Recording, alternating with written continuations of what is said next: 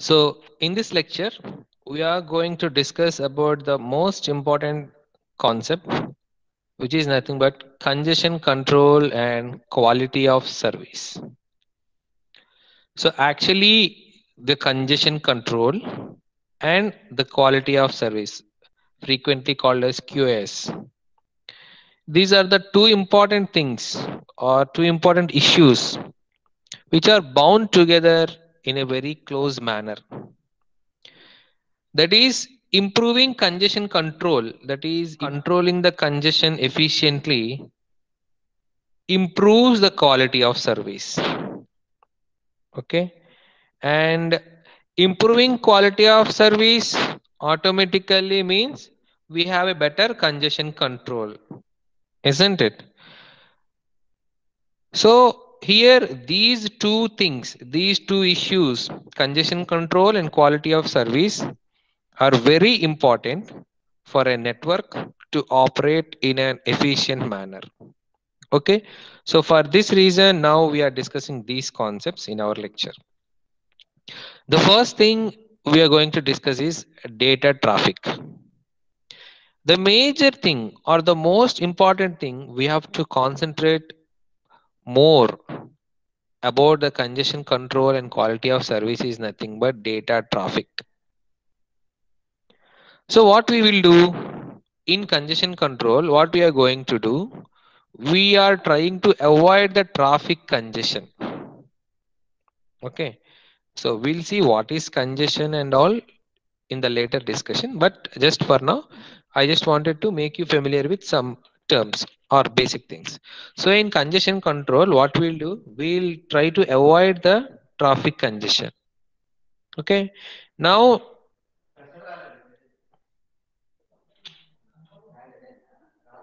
రాలేదండి లీవ్ ఈరోజు. Next, in quality of service,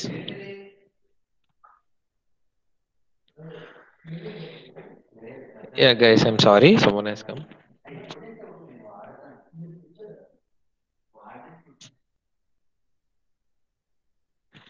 Now, okay, so in quality of service, what we'll do, we try to create an appropriate environment for the traffic.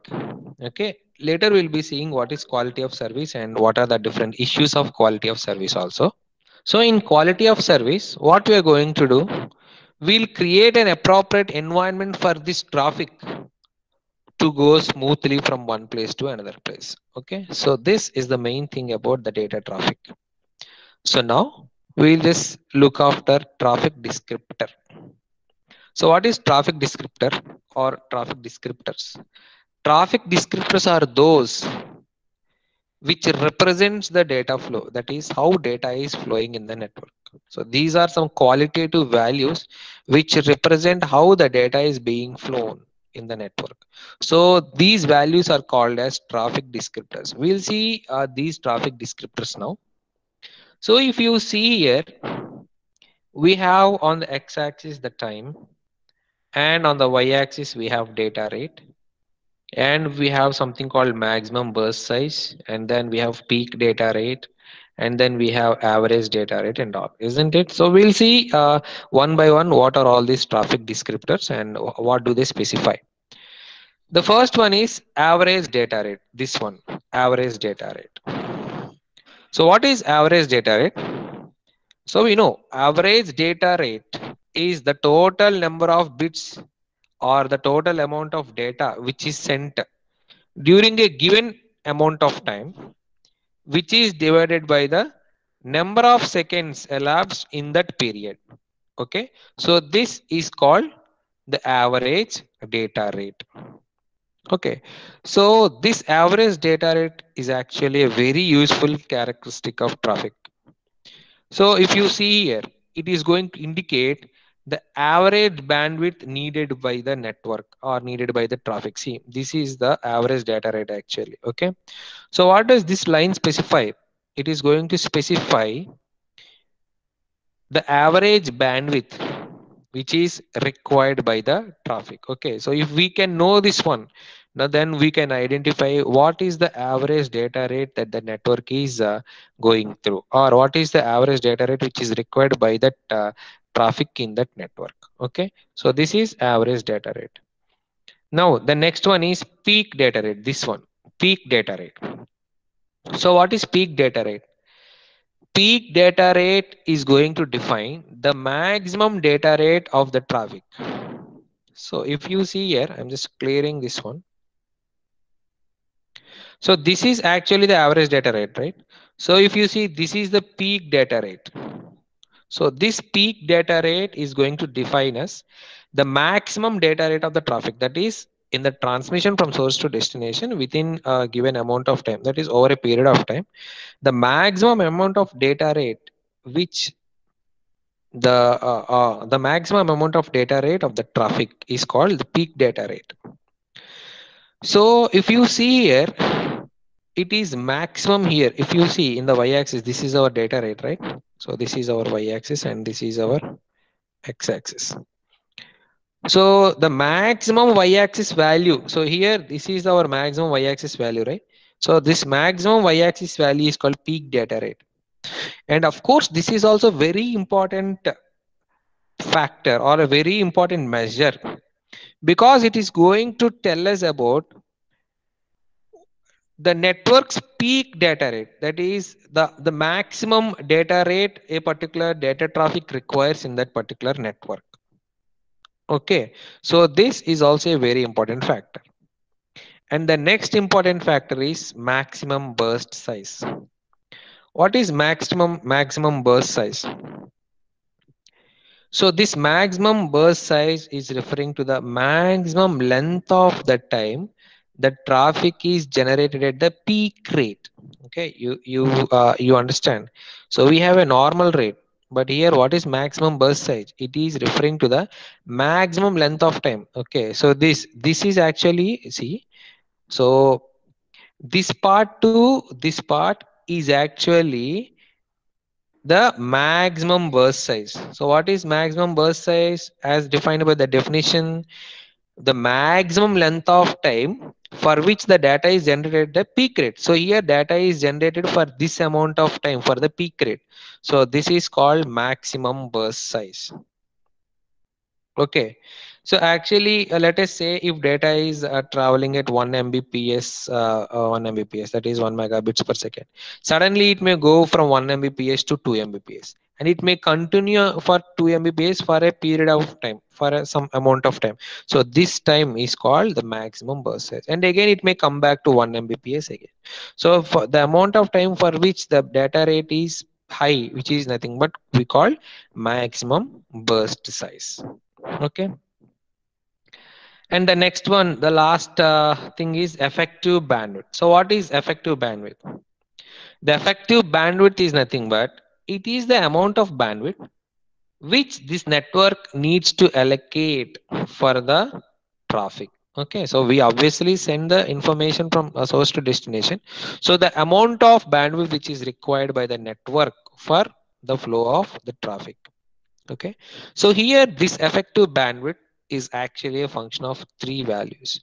The first one is average data rate, the second one is peak data rate, and maximum burst size. For this reason only we studied all these things. Okay, so this bandwidth, the effective bandwidth, is a function of three values. The first one is average data rate, peak data rate, and then the maximum burst size. Okay, so these are all the basics we have to discuss before discussing in detail about the congestion control. Okay, next. The next thing we have to discuss is traffic profiles. So there are different traffic profiles. Here we have three important traffic profiles. The first one is constant bitrate. The second one is variable bitrate. And the third one is bursty traffic. So we'll see one by one what are all these. Now the first one is constant bitrate, or commonly called as CBR. Okay, constant means fixed.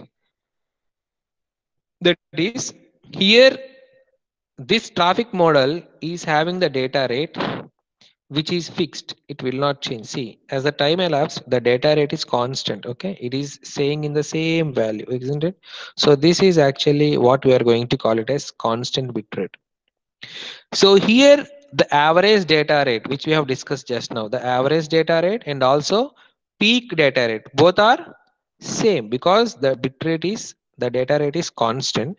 So the average data rate and peak data rate are same. And here the maximum burst rate is not applicable because it is not like this, right? So it is not like this, isn't it? So this is constant. So here the maximum bit rate, oh sorry, the maximum burst size is actually not applicable. So for a network to handle this kind of constant bit rate, it is very easy to handle because it is always having the constant or same data rate throughout the entire time, isn't it? So the network actually knows in advance about how much bandwidth it has to allocate for this type of data flow. Why?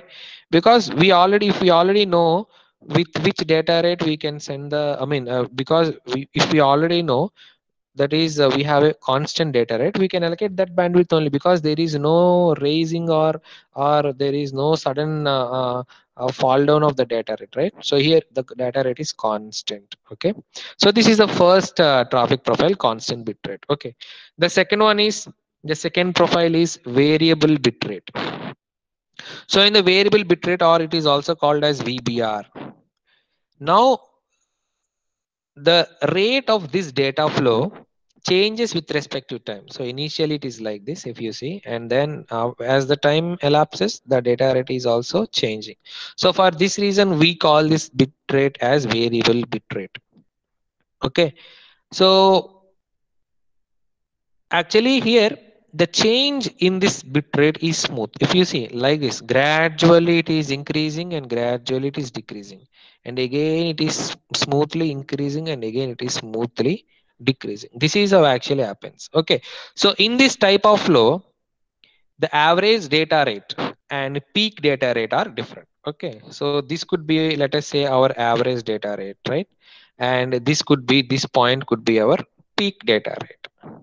Okay, and the maximum burst size is also here a small value. If you see here, the what will be the maximum burst size? Only this particular point, right? The maximum burst size. Okay, so here the maximum burst size is also a small value. So this type of traffic is actually more difficult to handle when compared to this constant bit rate. Okay, so this is a variable bit rate. Now coming to the third type of traffic profile, bursted traffic. So if you observe in the bursted traffic, the data rate suddenly changes within a short amount of time. If you see initially at time t1, the data rate is very high, and if you take a time t2, the data rate is suddenly less. So if you compare this bursty traffic with variable bit rate, so here the data rate increases smoothly and also it reduces smoothly, but here there is a sudden change in the data rate. At one time it is high, at one time it is low. Okay, so that is this data rate immediately can jump from 0 to 1 mbps exactly, and from 1 mbps again it may shift to 0 and so on. And so here the average bit rate and peak bit rate are very different, isn't it? So here average bit rate and peak bit rate are okay, but here the average bit rate and peak bit rate are very different. Okay, and the maximum burst size is also very important here because in bursty of traffic we cannot in the bursty traffic at some time we have higher amount of data, and at some time we have lower amount of data. So this maximum burst size calculation is also very important. Okay, so to handle this type of traffic, actually the network needs to reshape the traffic. Okay, so we'll see how we are going to reshape this traffic and all in the later sessions. Okay, so these are the very important three different traffic profiles: constant bitrate, variable bitrate, and bursty bitrate. Okay, so these are all the basics of congestion. So let us now go to our actual discussion called congestion. So congestion is a very important issue in our packet switched network.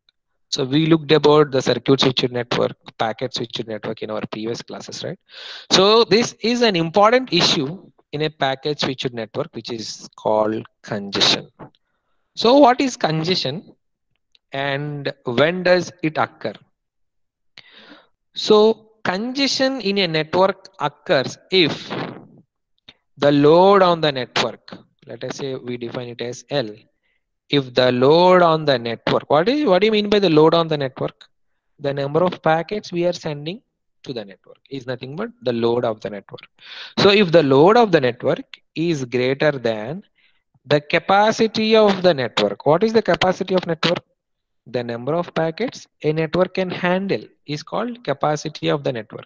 So if the load of the network is greater than the capacity of the network, then we say it is called congestion in that particular network. So very important. If the load on the network is greater than the capacity of the network, then we say we have a congestion. Okay. So now we have to control this congestion. So what does congestion control mean? So it actually refers to the mechanism and techniques which we use to control the congestion. Now we have to control the congestion, right?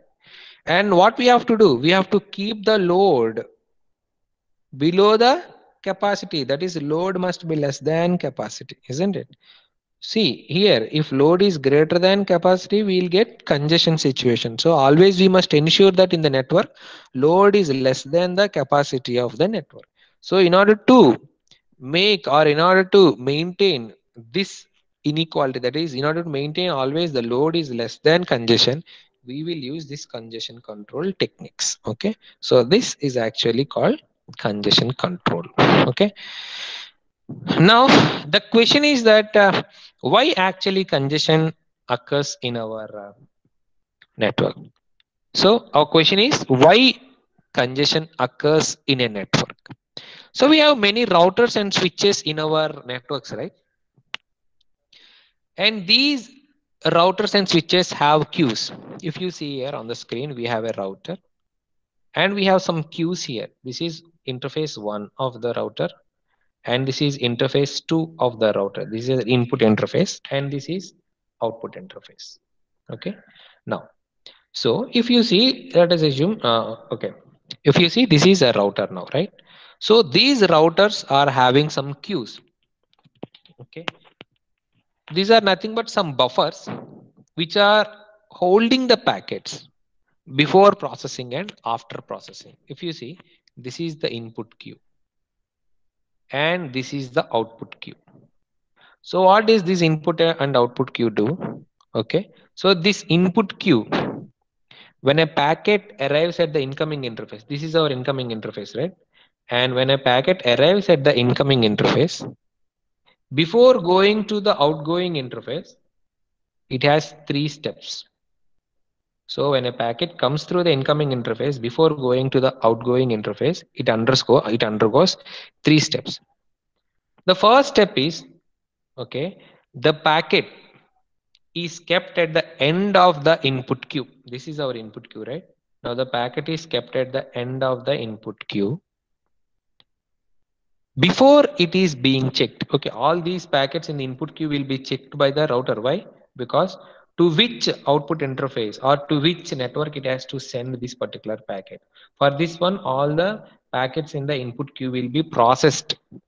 Okay, so the packet is first put at the end of the input queue while it is waiting for or while it is waiting to be checked by this particular router. Okay, now the second step.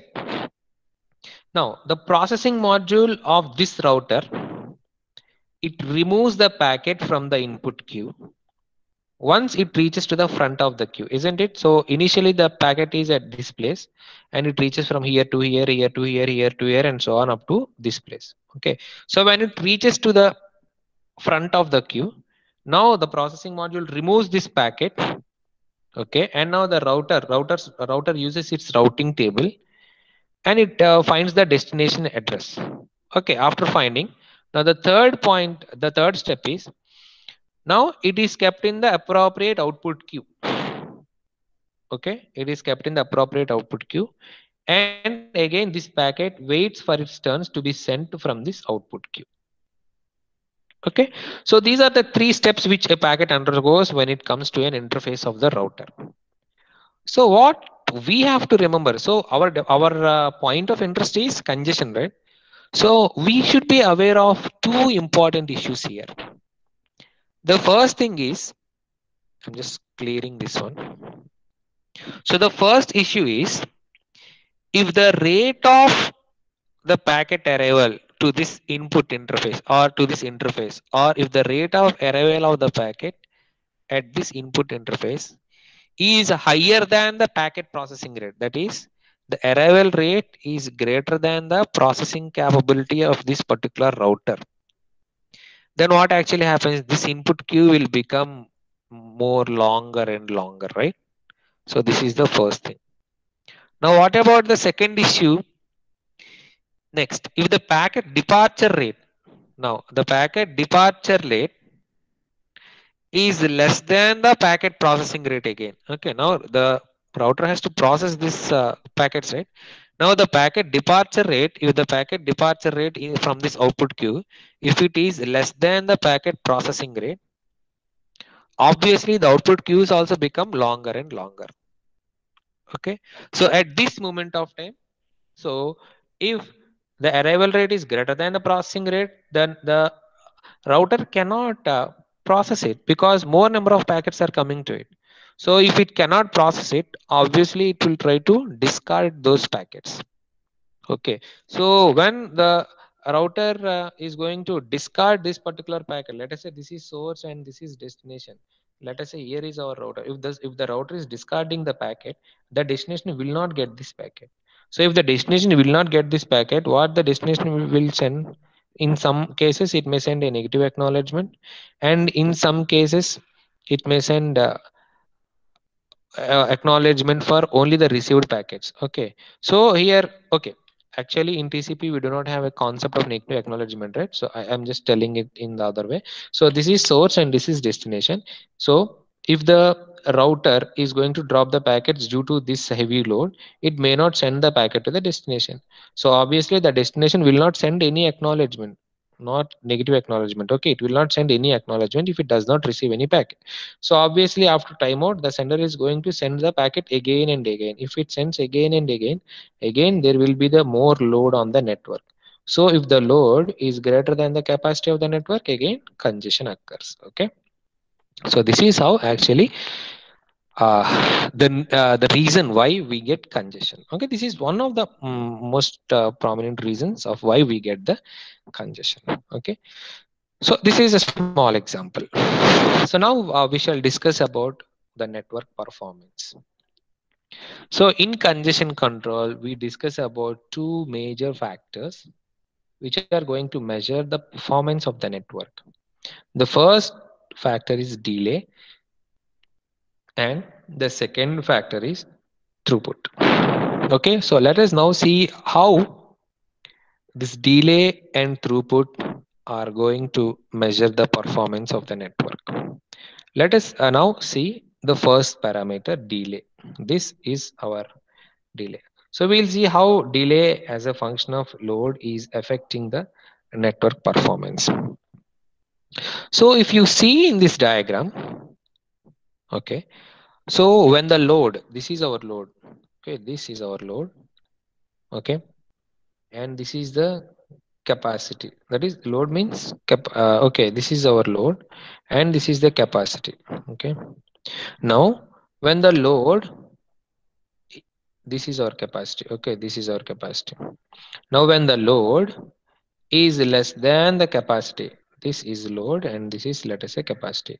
Now when the load is very much less than the capacity of the network, at this moment of time the delay is minimum. See, this is our delay. So when the load is less than the capacity of the network, then the delay is minimum. Now, but if you see, when the load reaches the network capacity, now this is our load, right? Now the load is now reaching the network capacity. So when the load reaches the network capacity, the delay, this one, is increasing sharply. If you see, the delay is increasing sharply like this. So if you see here, the delay becomes infinite when the load is greater than the capacity. So this delay is becoming infinite like this. It reaches like this when load is greater than the capacity of the network. Okay. So actually, this delay is having a lot of negative effect. This delay is having a lot of negative effect on the load, and obviously, as a consequence, we get congestion. That is what happens when the packet is delayed. What actually happens? The source will not receive any acknowledgement. This is source and this is destination. When there is delay in sending the packet, the source will not receive any acknowledgement, right? So when it does not receive any acknowledgement, know what the source will do? It again retransmits the packet. It retransmits the packet, and which in turn makes the delay and the congestion even worse. Why? Because when we are sending the packets, that is when the load is even more greater than capacity, the congestion situation even increases even worse. Okay, so this particular area is no congestion area. That is, when the load is less than the capacity of the network, then there is no congestion. Now here this area, when the load is greater than the capacity, now we have this complete area is congestion area. Okay, so this one, so this complete area is congestion area, and only this area is called no congestion area. So here load is less than capacity, and here load is greater than capacity. Okay, so this is how delay, I mean load and delay are connected to each other, and thereby a factor of congestion. Now coming to the second factor, which is nothing but throughput. So now let us see how throughput and delay are related to each other. So this is our throughput. Now if you see again, when the load is less than the capacity of the network, up to this part, when the load is less than the capacity of the network, so the throughput is increasing because the load is less than the capacity of the network. So we'll try to send more and more packets. So more and more packets will be transmitted through the network. So the throughput is increasing. But at this point of time, okay, when the load is greater than the capacity, now in spite of increasing the throughput, what the throughput will do? The throughput is decreasing gradually because when the load is greater than the capacity, the router's processing capability decreases. So when the processing capability decreases, what actually happens? It cannot deliver those packets to the destination. So obviously the throughput decreases. So what is throughput actually? The total number of packets which are transmitted in a given unit amount of time. So the total number of packets transmitted for given unit amount of time is nothing but throughput. So the total number of packets which are delivered to the destination when the load is more, okay, will reduce. So obviously the throughput is also reducing. So these are the two important factors, delay and throughput, which controls or which affects the performance of the network. Okay, so with this, we have completed our basic introduction to congestion. So let us now see the concept of congestion control. So as already discussed, what is congestion control? It is nothing but the technique and mechanism which we use either to prevent the congestion or to remove the congestion. So we can prevent the congestion before the congestion occurs. Now, when we can remove the congestion after the congestion happens. So we can control the congestion in two ways. That is, we either can prevent the congestion or we can remove the congestion. So generally, we can divide these congestion control mechanisms into two broad categories. The first one is open loop congestion control, where we use prevention mechanism. Okay. The second one is closed loop congestion control, where we use removal. That is, this is before entering into congestion, we'll use this one. Okay, to avoid or to prevent congestion. What is this technique? The second technique is when we get congestion, now we try to we try to reduce the congestion. That is, now we try to remove the congestion from the network, already congested network. So this is reason we call it as closed loop congestion control, and this one is open loop congestion control. Okay. Now, so if you see here, we have for congestion control, we have two categories of congestion control strategies. First one is open loop, that is congestion prevention, and the second is closed loop congestion removal. Okay, so we'll see each and everything in detail. So the first thing is, in open loop we have retransmission policy, window policy, acknowledgement policy, discarding policy, admission policy. And in closed loop, we have back pressure, choke packet, implicit signaling, and explicit signaling. So let us now discuss about each and every mechanism in detail. First, retransmission policy. So if we assume there is this is a sender and this is the receiver, okay, the sender is going to send the package to the receiver. So if this sender assumes that the packet is lost or corrupted, what it will do, it will again retransmit this particular packet. So what happens, obviously retransmission increases the congestion in the network, obviously. But using a good retransmission policy, okay, using a good retransmission policy can prevent congestion. So how we can prevent congestion here? The retransmission policy and the retransmission timers. Okay, we discussed about the retransmission timer, that is, this is our sender timeline and this is our receiver timeline. So we used to discuss about the retransmission timer. Okay, if the acknowledgement do not come within this timer, again the sender will retransmit that particular packet, right?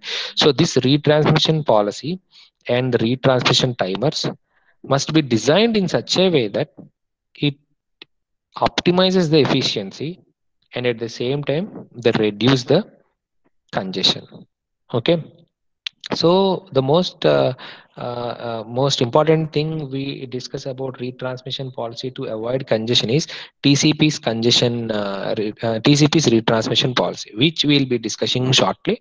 So there we'll come to know how we are going to deal with this congestion with the help of retransmission policy. Now the second factor is window policy. So we discussed about these windows, right? Sender window, receiver window. So the type of window which is at the sender may also affect the congestion situation. If you see here, we have used different types of window policies. That is selective repeat window. If you remember, selective repeat window and go back and window. So which one is better to reduce congestion? Obviously, selective repeat is better to reduce congestion because in selective repeat, the sender only sends the last packet. That's it. Okay, but in go back and what actually happens? Let us say in go back and 1, 2, 3 are successfully received by the receiver. Fourth one is not received. Okay, and again it already sent fifth one and sixth one. Now what the receiver will say? Sender, I want from 4 to all the other values. Okay, so here not just 4, we are again retransmitting 4 and 5 and 6. So obviously the selective repeat window policy good is better when compared to go back and window policy, isn't it? So this choosing a better window policy also tries to avoid congestion. The third thing is acknowledgement policy. Now coming to the acknowledgement policy, the acknowledgement is, this policy is imposed by the receiver. So this also contributes to the congestion. Now, if the receiver, let us say this is our sender and this is our receiver. Now, if the receiver, if it do not acknowledges for each and every packet it receives, then what the sender will do? The sender will slow down. Okay, if the receiver is sending acknowledgement for each and every packet, then what sender thinks actually, okay, receiver is receiving the packets fine. So sender will also increase sending its information, sending its packets. So in spite of this, if the receiver is not going to acknowledge As and when it receives each and every packet, then the sender may slow down its transmission, thereby it helps to prevent the congestion. So there are many approaches used for this kind of thing. Okay, that is, the receiver can send the acknowledgement only if it has a packet to be sent, or if some special timer expires, or it can send cumulative acknowledgements. That is, the receiver received 1, 2, 3, 4, 5. Now, in spite of sending acknowledgements for each and every packet, it may send a cumulative acknowledgement. Okay, it may send now the acknowledgement for, excuse me, I'm just getting a call from the office, just a second. Madam madam ఒకసారి క్లాస్లో ఉన్నాను madam, మళ్ళీ అంటారు చేస్తాను. Okay. Okay. So, in spite of sending the acknowledgements for each and every packet here, what actually happens, we can send the cumulative acknowledgement from 1 to 5 as 5. Okay, it sends acknowledgement for 5. That is, now the receiver is saying that I successfully received all the 5 packets. You can send me 6th packet, right? So, like this, it also can help the network to avoid the congestion. Okay, and the next one is discarding policy. Next policy is discarding policy. So actually, discarding policy is the routers discard the packets, right? This is nothing but discarding. So what is a good discarding policy actually? So a good discarding policy by the router prevents the congestion, and at the same time they are not going to harm the transmission also. What is the meaning of this? Let us say if we are having an audio transmission, if you take an audio transmission, so if our policy is to discard less sensitive packets, okay, less sensitive packet means, so when audio conversation is happening, okay, if the router decides to discard less sensitive packets because it thinks that congestion is likely to happen, then the quality of sound is still preserved, isn't it? So that is some, let us say now we are discussing only audio, right? So even though some break in the message is there, some break in the audio is there, we have you can understand that, right? So instead of getting the situation, or instead of taking the situation to congestion situation, now the router can discard some packets which may not create problem for communication. So this, a good discarding policy is also helping the network not to go into congestion situation. Next, coming to the last one, admission policy. So this admission policy is actually a quality of service mechanism. So this prevents congestion in virtual circuit networks. This admission policy prevents congestion in virtual circuit networks. So here in the virtual circuit networks, what happens actually, we have switches, right? So switches, they check the resource requirements actually. So before performing all the operation, they look for resource requirement before allowing the data transmission.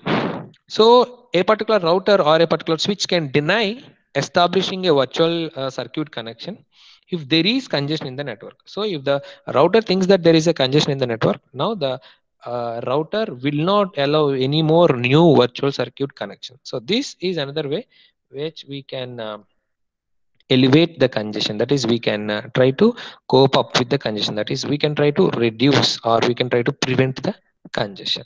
So these are all the different types of open loop congestion control techniques. So let us now go for the next one, closed loop congestion control techniques. The first thing is back pressure technique. So this is our back pressure technique.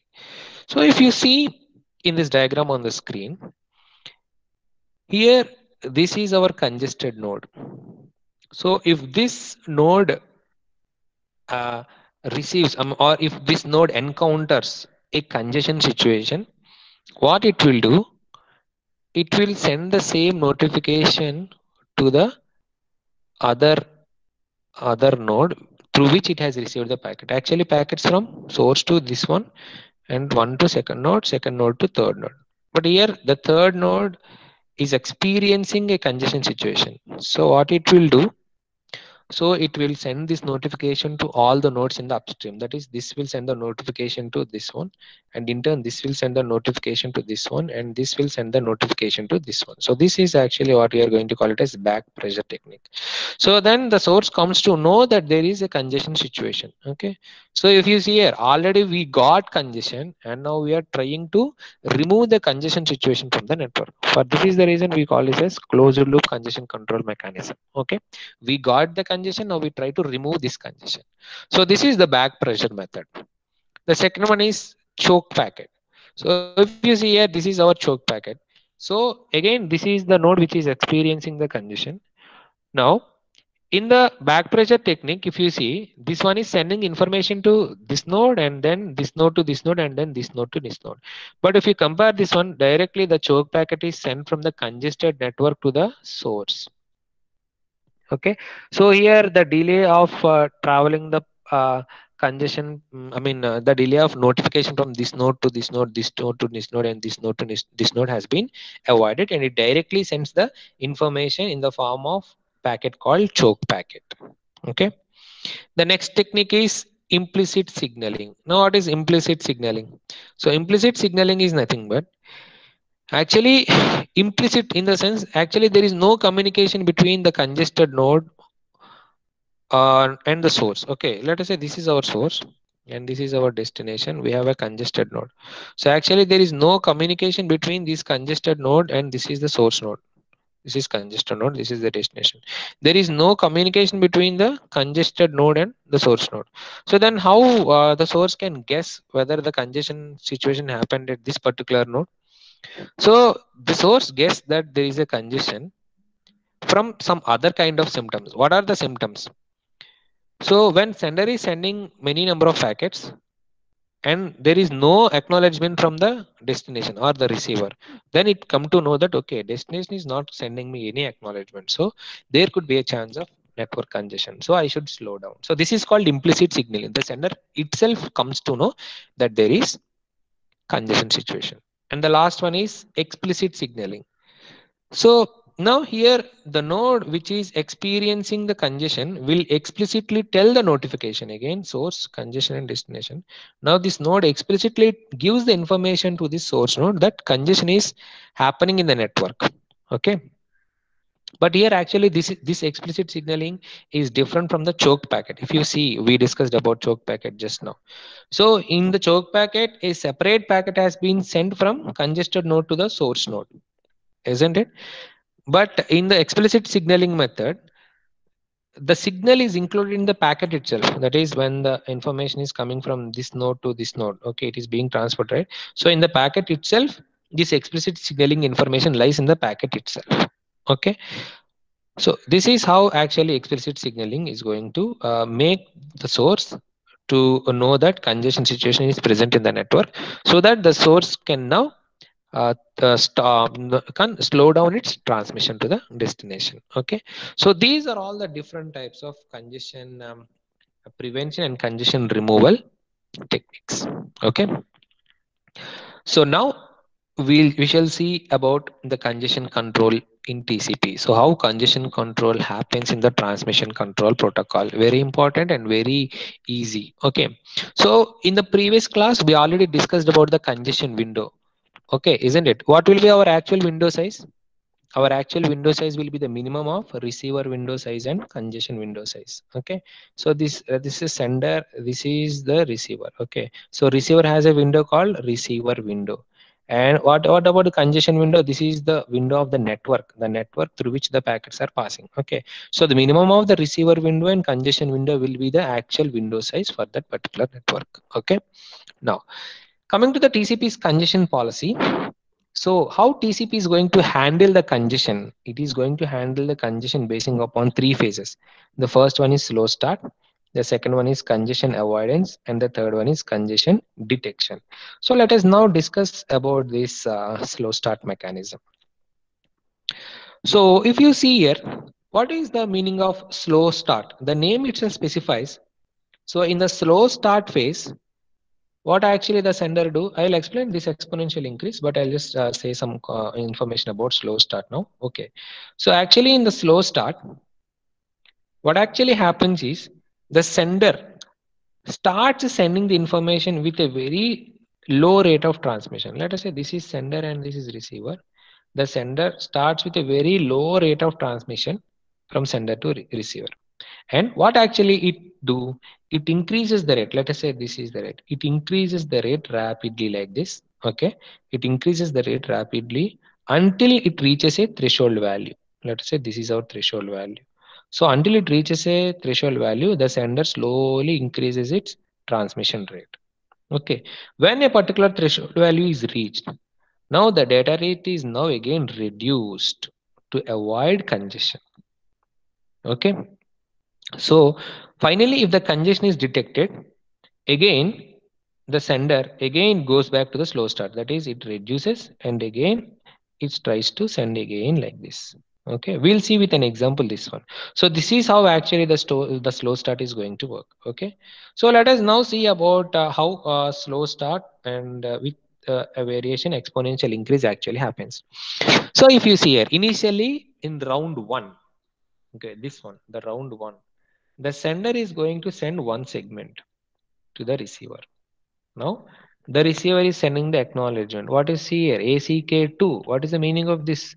Sender, I received all segments up to 2 minus 1. That is 1. Now, I require second segment. Okay. So, this acknowledgement received by the sender. Now, if you see, initially the congestion window is 2 power 0. That is, it starts with 2 power of 0. That is 1. That is, initially it will send for one round only one packet. Okay, so if the sender successfully gets the acknowledgement, now for round 2 it becomes 2 power 1. That is, in the second round now it can send how many number of packets at a time? Two number of packets. If you see, it sent the first packet here and again the second packet, total 2 packets here. Okay, so till now it has sent 3 packets. Okay, in round 2 it is 2 packets and in round 1 already 1 packet completed, so total 3 packets here. Okay, so for round 2 also there is successful receipt of the acknowledgements. Now coming to round 3. So round 3 it again increases to 2 power 2. So 2 power 2 means 4. That is, in the round 3 it can send how many packets? 4 or segments. 1, 2, 3 and 4 segments. So it can send all these 4 segments in this round 4. So totally these 4, 5, 6, 7. So totally how many packets? 7 packets. Okay, 1, 2, 3, 4, 5, 6, 7 packets. Okay, and for next round it is going to increase 2 power 3. That is, next round it can now send 8 segments at a time. So initially it is sending one segment at a time. At round 2, 2 power 1 means 2 segments. At round 3, 2 square means 4. At round 4, 2 power 3 means 8 packets. So like this, it can exponentially increase the number of segments it is going to send. So this is called slow start. See, initially it started very slowly with one packet. Okay, then it reached how many number of packets? Then after round 1, it reached 2 packets. And after round 2, it reached 4 packets. And after round 3, it reached 8 packets. So like that, exponentially the value is increasing. Okay. So, but slow start like this, it cannot continue indefinitely. That is, after round 3, it is 8. Next, after round 4, again 2 power 4 means 16. So, there should be a limit of how many number of segments should be sent at a time, right? So, it cannot continue indefinitely. So, there must be a threshold to stop this phase. Okay. So, for this reason, the sender is going to keep track of a variable called send a slow start threshold, that is SSTRESH. So this is a variable which keeps track of slow start threshold. Okay.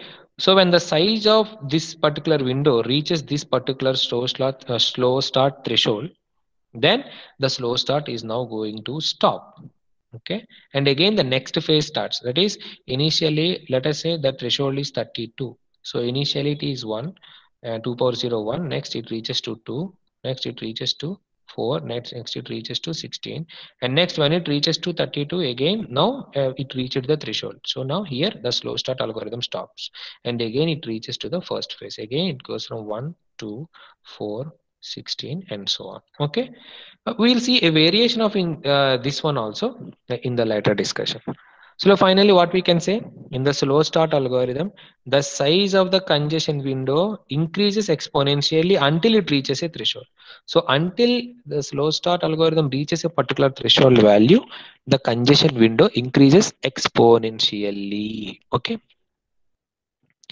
Now, so next thing is congestion avoidance. We looked after the slow start. Now we are going to look after the second one, congestion avoidance. Additive increase. We'll see what is additive increase. So initially, again in the round one, I'm not going to again discuss about all these things. Okay, if you see here, congestion one window initial, it is one.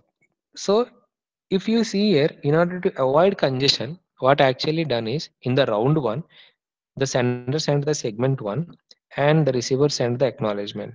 Now for round two, what it is going to do, it is going to increase only one.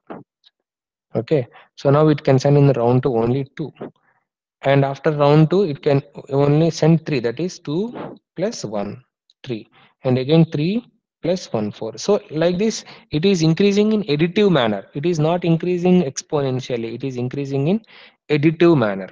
Okay, so here if we start with the slow start algorithm, actually in the slow start algorithm the congestion window is increased exponentially.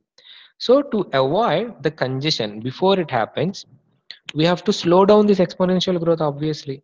So for this reason, now the TCP is defining this algorithm called congestion avoidance additive increase algorithm. So instead of increasing the congestion window exponentially, now it is additively increasing the congestion window value.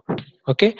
Again, when the size of this congestion window again reaches the slow start threshold, the slow start phase stops and additive phase begins. Okay. So if you see here, why we are discussing about this additive phase, okay, very important thing. If you see, so here we told that whenever it reaches a particular threshold value, okay, so let us say this one, okay, now packets are being sent. So whenever it reaches a threshold value, now instead of increasing the congestion window exponentially, now the congestion window will increase additively, that is plus one. So if previously it is sending 32, now after this 2 power 5 is 32, it will not go for 2 power 6, instead it will go for 32 plus 1. So at the next round it's in 33, and at the next round it's in 34, and at the next round it's in 35. That is, when the slow start algorithm reaches a particular threshold value, immediately the slow start algorithm shifts to additive increase of its congestion window. So this is how additive increase will be done. So when will this additive increase will be done? When the slow start algorithm reaches the threshold value, that is, the congestion window reaches the threshold value, then instead of doing exponential increase, the congestion window will be now increased additively. Okay. So in the congestion avoidance algorithm, the size of the congestion window increases additively until the congestion is detected. So until the congestion is detected, the size of the congestion window is additively increased. Next, the next thing is congestion detection multiplicative decrease. Now, so until the congestion occurs, initially the slow start algorithm starts with 0 up with 1. 2 power 0 is 1 and it reaches up to threshold. And when it encounters a threshold, it increases the congestion window additively, isn't it? Until congestion is detected, right? So now, when congestion is detected, now what it has to do? So if the congestion occurs, now the congestion window size must be decreased, obviously, because what is the congestion condition? If the load is greater than capacity, then congestion occurs. So obviously when the load is greater than the capacity of the network, congestion occurs. So if the congestion occurs, obviously the congestion window size must be now decreased. Okay. So how the sender, this is sender, this is receiver. Okay. So how the sender can guess that the congestion has occurred? Only thing is that when it has a need to retransmit the same segment more than one time, then the sender comes to know that there is a congestion in the network. Okay. So when does retransmission occur actually? Retransmission can occur in one of these two cases. The first case is whenever the timer times out, right? This is our sender and this is our receiver. This is the sender timeline. This is the receiver timeline. Sender sends a segment and it starts it starts its retransmission timer. So if the acknowledgement from the receiver is not received within this retransmission timer, again the same segment should be reset. So when a timer times out, the sender has to retransmit. And what is the other case? When there are three duplicate acknowledgements, that is duplicate acknowledgement for the same packet, again the second one, again the third one. So when the three duplicate acknowledgements are received, again there is a need for the sender to retransmit. So we'll see how TCP is going to deal with these two kinds of situations. Okay. So in both these cases, that is in the first case when the timer times out, or when the sender receives three acknowledgements, the size of the threshold is now dropped to 1. So initially, if the threshold value is 32, okay. So when there is a congestion, the size of this threshold will be reduced to one half, 32 by 2. That is, now the threshold value will be 16. And even if at 16 also there is a congestion, then it is again reduced to half. That is, next time the congestion window is set to 8. Okay, the threshold is set to 8. Okay, so like this, we are going to tell that this is multiplicative decrease. Okay, so generally, most TCP implementations are going to have two reactions. The first thing, if a timeout occurs, there is a stronger possibility of congestion. Okay, one thing to remember is if there is a timeout, then there is a stronger possibility of the congestion. So, what is the meaning of timeout? Maybe most probably a segment has been dropped in the network and there is no news about that segment which has been sent. So, in this case, if the timeout occurs, before receiving the acknowledgement, now in this case TCP reacts very strongly. So what it will do, it sets the value of threshold to one half of the current window size. See, I just told, what if the current window size is 12 to 32, it sets the value of threshold to one half of the current window size. Okay, I'll explain you, no problem. Okay, and then it sets the congestion window to the size of one segment. Now the congestion window will be again reducing to one segment, and then again it starts the slow start phase. So how it is working, I'll just explain you with the help of a diagram, so don't worry. Now in the second phase, if three acknowledgements are received, then there is a weaker possibility of congestion. Okay, so in this case the TCP is going to react, has some weaker reaction. So it sets the value, here also it sets the threshold value to one half of the current window size, and it sets the congestion window to the value of the threshold, and then it starts the congestion avoidance phase. So previously it starts the slow start phase if it is timeout, but if it is three acknowledgements received, then here it starts the congestion avoidance phase. So this diagram will make us clear. Okay, if it is timeout, okay, that is then the this threshold value, that is low start threshold value, will be equal to half of the window size, and congestion window will be one maximum segment size.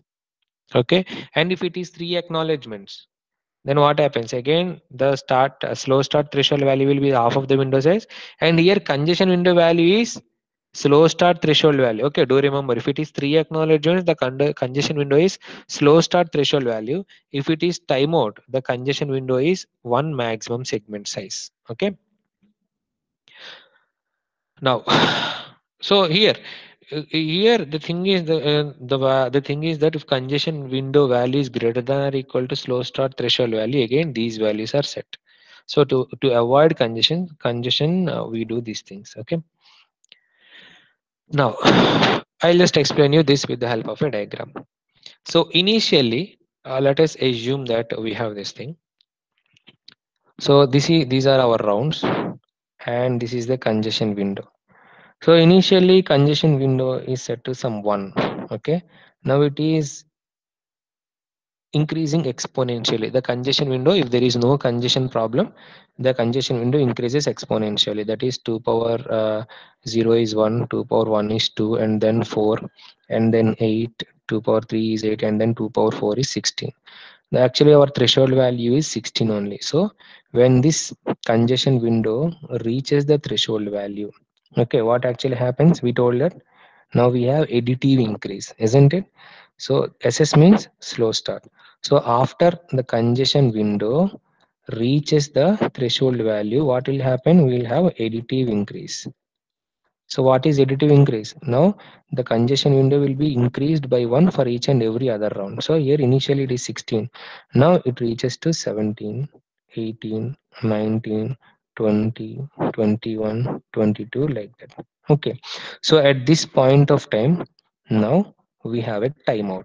So after doing additive increase, now we have a timeout. So when we have a timeout, what we'll do? We have multiplicative decrease. So we immediately decrease it to again 1. So if you see again, we reduce it to 1. Again, we implement the slow start algorithm. That is 2 power 0 is 1, 2 power 1 is 2, and then 4, and then 8, and then let us say if the threshold is 10 here. So when it gets the, when it is equal to the threshold value, again it is going to now increase the congestion window additively. So here additive increase will be done, 10 plus 1 11, 11 plus 1 12. So here we have again the retransmission due to 3 acknowledgements. Okay, so when the value is the retransmission is due to 3 acknowledgements, most probably it is not a congestion situation. Okay, if you see here, yeah, so if it is due to 3 acknowledgements, okay, there is a weaker possibility of congestion. So then what will be the value of the current window? What will be the value of the threshold? It is equal to one half of the current window size. So the one half of the current window size. What is our current window size? Let us say this is our current window size. Okay, the current window size is let us say this one. Let us say 12. So our it will be one half of the current window size, which is 6. Let us assume. Okay. Now again, it is going to additively increase. So here, if you see, if it is for timeout, it is reducing to the maximum segment size 1. Okay, and it is again implementing slow start. But here, if it is due to 3 acknowledgements, it is just reducing it to half of the current window size, and it is then starting the additive increase, not slow start. Okay, so like this it happens. Okay, so this is how the TCP is going to react when it is going to get the congestion. So these two are the important things. So this thing, if you are aware of, if you understand this one, this particular one clearly, then this would be very easy. That is how TCP is reacting to different things. Okay, so here, okay, so this. So next, coming to quality of service. So what is quality of service? So when you have a network, a mobile network, so when you say that you have a good quality of service, the good quality of service means when the network signal strength is more, okay, right, and the amount which you spend on the network is less, and right. So this is nothing but quality of service. So here, with respect to our network performance, quality of service is something like a flow or a traffic which seeks to attain. That is, we want our flow to attain some factors, some features. So this is nothing but quality of service. So there are different flow characteristics. Okay, so traditionally 4 types of characteristics are there for a flow of data. The first one is reliability, the second one is delay, third one is jitter, and the fourth one is bandwidth. So this, okay. So the first, reliability, delay, jitter, and bandwidth. So what is reliability? So reliability means, should it be high or should it be low? The reliability should be always high. That is, lack of reliability means we are losing a packets or acknowledgements. So if we lose packets or acknowledgements, obviously there is a retransmission required, isn't it? Okay, so we need more reliability. The second one is delay. What is delay? That is the source to destination delay. So actually, the applications, they tolerate delay in different degrees. That is, we the sender to receiver delay must also be less, isn't it? The third one is jitter. Jitter actually is nothing but the variations in the packet delay. I'll just explain you what is jitter. Okay, let us say 4 packets has departed at time 0, time 1, time 2, and time 3 at sender. Now at receiver, they are received at 20, 21, 22, and 23. So these are all having the same delay. 0 is received at 20th second, 1 is received at 21, 2 at 22, and 3 at 23. So these packets are all having same delay. But let us say again, now instead of this one, okay, now these packets are received at 21, 23, some 20, and some 25. So here now these packets or these segments are not having the same delay. Okay, so they are having different delay. So this is nothing but jitter. That is the variations in the packet delay is called jitter. So what is the meaning of this one? If the jitter is high, the difference between the delays is large, isn't it? So if the difference between the delays is large, the receiver is getting the packets with different types of delays. So obviously it is also not a welcoming feature. So the jitter must also be as low as possible. And the last one is bandwidth. Bandwidth, we already know different applications require a different bandwidths. Okay, so some video conferencing requires high bandwidth, and some small email application may have low bandwidth, isn't it? So these are the different quality of service characteristics, that is reliability, delay, and jitter, and bandwidth. So in the next session, we'll be discussing the techniques which are used to improve the quality of service.